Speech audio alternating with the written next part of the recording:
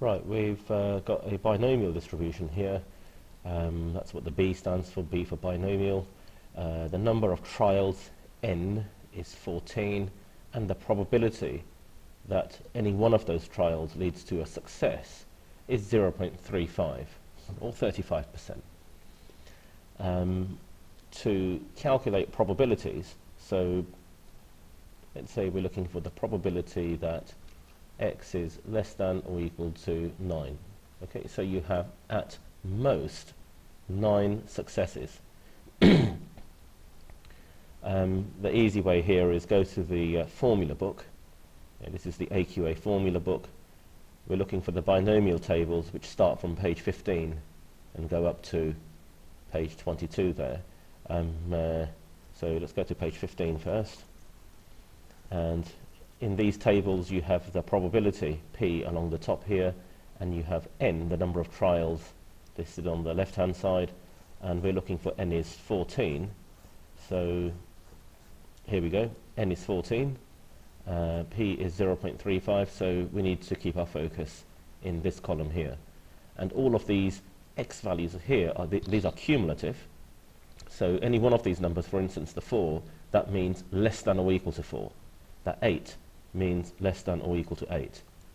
Okay, going back to the question, I'm looking for less than or equal to 9. This is a straightforward solution, so there it is, less than or equal to 9, 0.35 there, and that's the answer, 0.9940.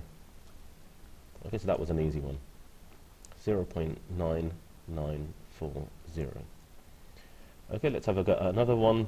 The probability that x is less than 7. Now these tables give you less than or equal to. They don't give you less than. Okay, so let's rephrase the question. The probability that x is less than 7 is the same as the probability that x is less than or equal to 6. Okay, and if you need to, you can use this following method. X, the number of successes in 14 trials. Okay, so the number of successes could be 0, it could be 1, 2, 3, 4, 5, 6, 7, all the way up to 14. And we've clearly stated here we're looking for less than 7. Less than 7 is all of these. Yeah, these numbers here are less than 7. Or in other words, they are less than or equal to 6. So back to the tables, there's less than or equal to 6 there, 0.35 here, so the probability we're looking for is 0.8164. Okay, so that's equal to 0.8164. Okay, let's look at a few others. Let's say if you're trying to work out the probability that x is more than or equal to 5. Okay, more than or equal to 5. So using this method again, the number of successes x could be 0, 1, 2, 3, 4, 5, 6, all the way to 14. The ones that I do want here are these, starting from the 5, because it's more than or equal to 5, starting from the 5 to 14. Now the tables only give you the probability that x is less than or equal to something. So this part here that I'm highlighting in green, you can easily work out from the tables. Okay, so this part is less than or equal to 4, and this part here is more than or equal to 5. And we know that if we add them both together, the answer will be 1, because I've accounted for every value of x here, and if you add up all of these probabilities, they will add up to 1. So let's work out this part first, less than or equal to 4. Back to the tables, there's 4, less than or equal to 4, 0.35, and the probability is 0.4227. Okay, so I know this probability is 0.4227. that one plus this one, and this is the one that we're looking for. Yeah, that's the one I want. Yeah, that will be equal to 1. So it's quite easy. What you do is 1 minus 0.4227.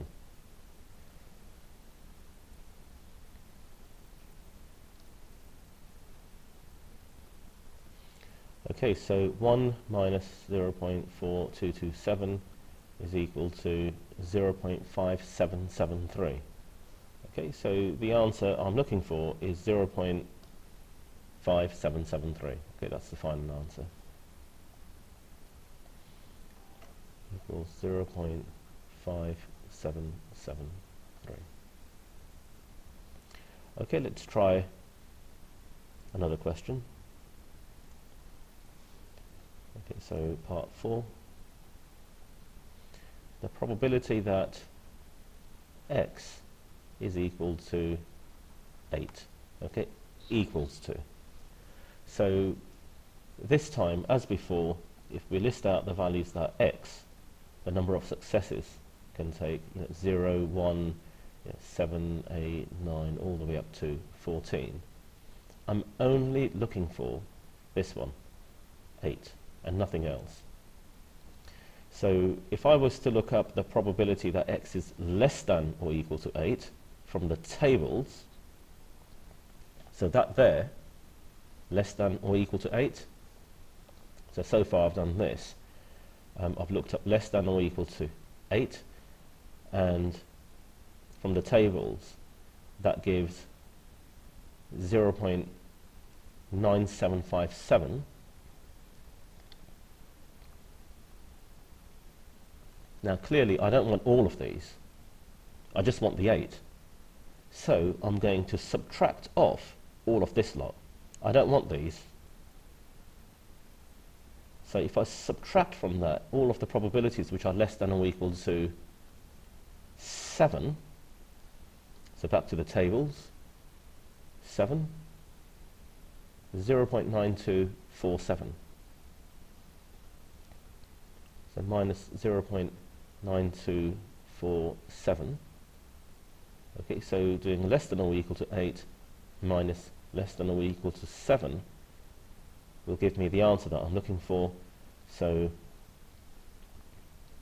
0.9757 minus 0.9247 equals 0.051. 0.051. So that's the answer in this case. Okay, moving on.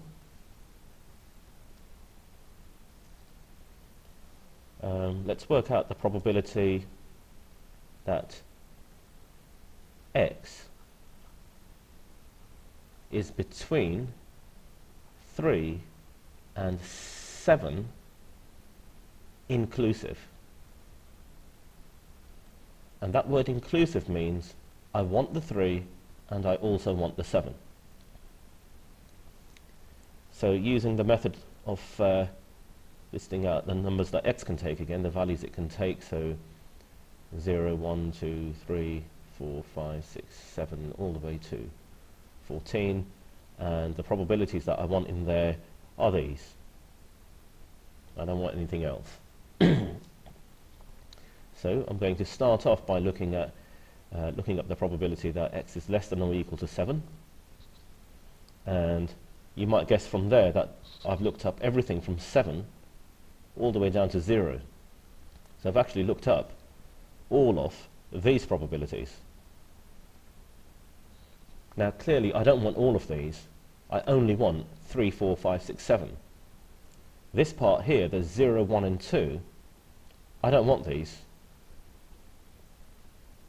So after I look up 7, I subtract off less than or equal to 2.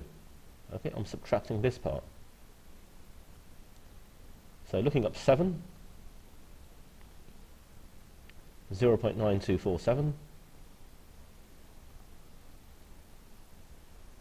and then looking up 2, there's the 2, 0.0839, and back to the calculator.